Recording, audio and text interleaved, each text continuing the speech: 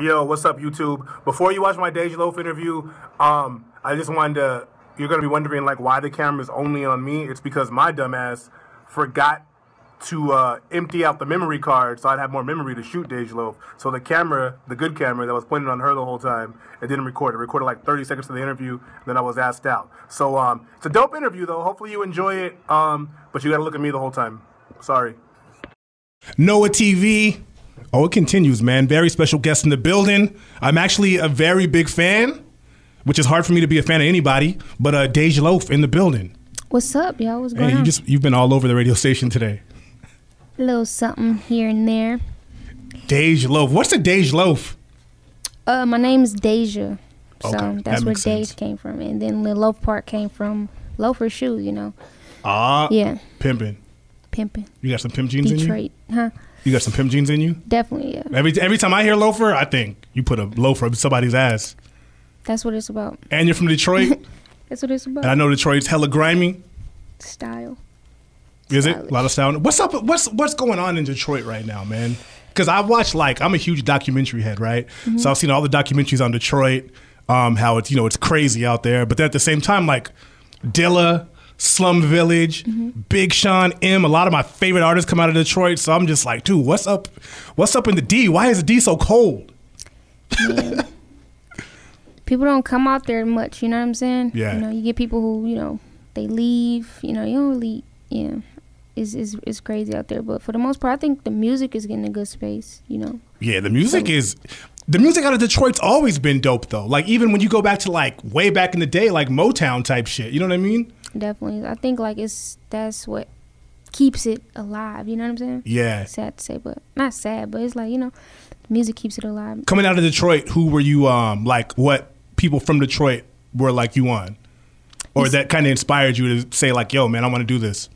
Everybody. I mean, you had the local rappers who, were, like, popping, and it's like, whoa, I want to be like that. I want to, Big Herc and Blade, Icewood, and people like that. You always looked up to them like, wow. Because they were just doing it, Yeah. And then you have the, Eminems and, people like that, Sean. Yeah. Do you know Trick Trick? Yeah. I don't know him. I just want to be like, what up, Trick Trick? Because it seems like that's your hood pass right there when you say Trick Trick. Like, yeah. What up, Trick Trick? Shout out to Trick Trick, man.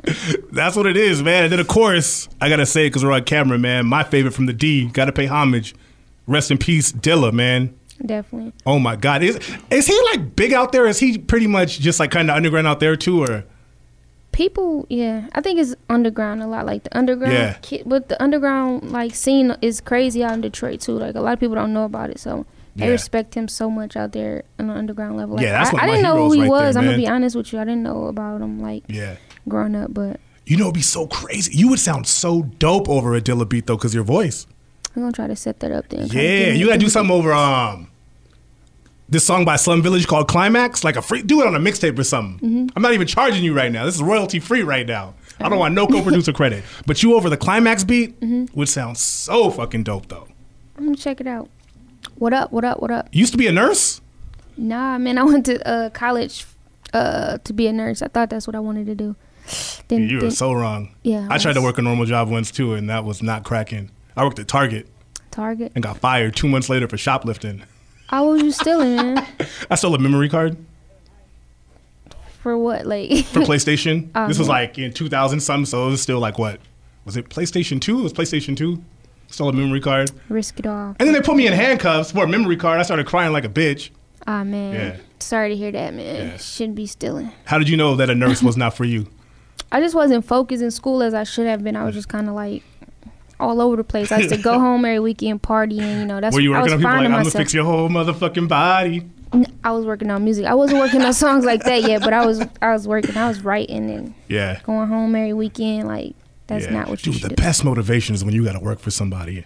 Or you got to study something and they're telling you what you can do or put your phone down and don't talk or blah. I knew that shit wasn't for me even when I was a teenager, man. And see, that's the thing. Yeah. Yep.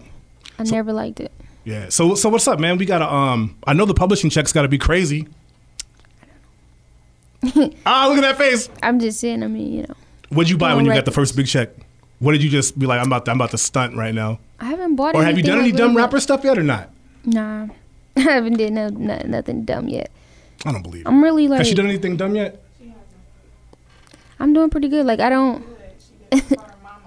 Oh yeah, I bought my mom a little whip, you know, stuff like that. But my mom got a car. I get that publishing check. I get that check. I'm buying an elephant.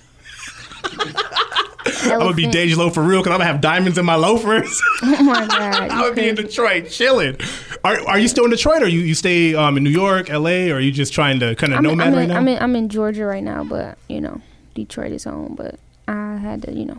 Yeah, I feel you on that. Get away a little bit, clear my mind. That's what it is. Well, hey, man, thank you for coming through. Where can people find out more about you, reach you on social media? Hit me up on Snapchat. It's popping right now. It's Dej Loaf. Twitter, Dej Loaf. Instagram, Dej Loaf.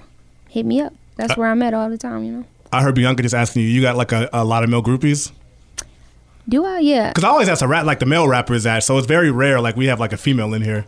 Oh no, I just got a lot of people who show love, I would say. Show love? Call them groupies. Is it dick pic game crazy right now? I don't know. I haven't.